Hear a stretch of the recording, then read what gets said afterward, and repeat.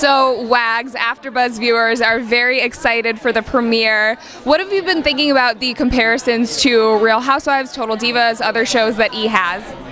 I think we're definitely bringing something different to the TV, you know. It's like we're women who, you know, on one side of it we support our men and their careers, but on the other side of it we have our own careers and our own aspirations, so it's kind of like the two different sides of it. Yeah. And it's nice to see them support us, like, you know, we're cheering them on pretty much every day, so it's nice when the roles are reversed.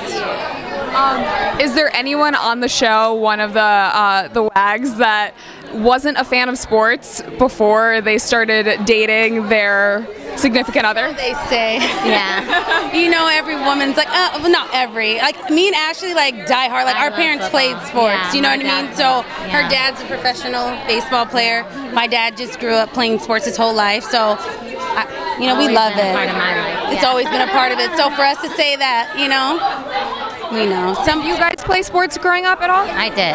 Yeah, I played volleyball, basketball, and softball, but volleyball was really my favorite. Yeah, I played volleyball, basketball, softball, and I ran track. But, you know, softball was my love. I was going to say, because a lot of people think that wives and girlfriends haven't accomplished anything themselves, but you're not, as Ronda Rousey puts it, DNBs. No, not at all. I think all of us women have definitely accomplished things on our own, so it's fun to be able to see that side of it. Yeah. And even if we were, there's nothing wrong with that. You know what I mean? Like, I personally feel there's nothing wrong with being submissive if you found the right person. So I'm submissive to my husband, he's submissive back to me. So hey. We've heard a little bit about the hierarchy on the show. You're like, set him straight. We've heard about the hierarchy on the show, so can you explain that for our viewers a little bit?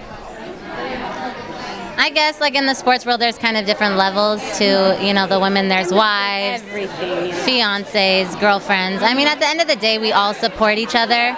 But, I mean, there's definitely, you know, the different levels. And it's not truly intentionally, it just kind of just happens, you know?